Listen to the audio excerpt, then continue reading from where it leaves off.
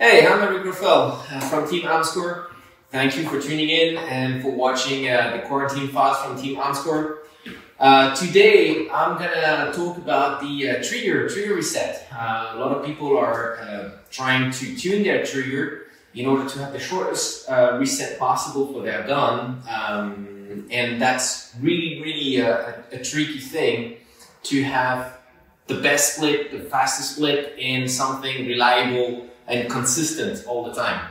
In order not to trigger freeze also, or to have like super short splits and you get surprised. In terms of exercises, there's not much to do. A lot of people will say, oh, it's practice and tune the gun. Yes, but it also appears to be from the way you ride the trigger. So let me show you basically what I do. You don't need to be standing. You can be actually sitting on the chair, on the sofa, like me here at the gym. But what I do when I do a trigger reset, so I'm placing my finger onto the trigger. Gun is empty, of course.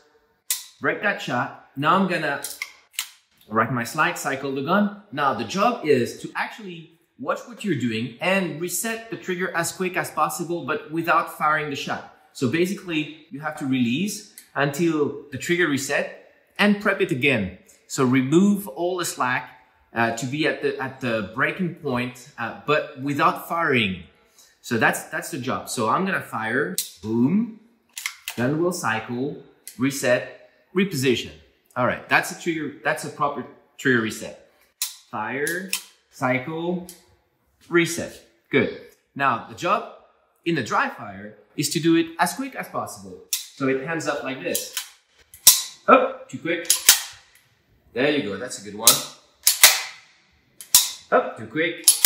So you see, difficulty is to be able to manage.